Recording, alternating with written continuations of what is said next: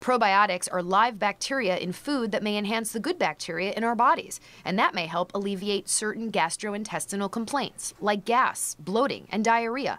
Others think probiotics may help a colicky baby as well, but a new Australian study finds insufficient evidence to support using probiotics to manage colic or prevent crying in infants. The jury's really still out whether or not this is effective of managing some of your infants' GI issues, such as colic, which is the #1 complaint that I see. Researchers at the Murdoch Children's Research Institute looked at 12 studies involving nearly 2,000 infants, 3 months and younger. 5 of the studies examined how effective probiotics were in treating colic, and the other 7 studies examined probiotics' role in possibly preventing it.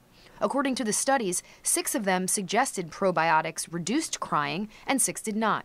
Researchers say larger, more vigorous studies are needed.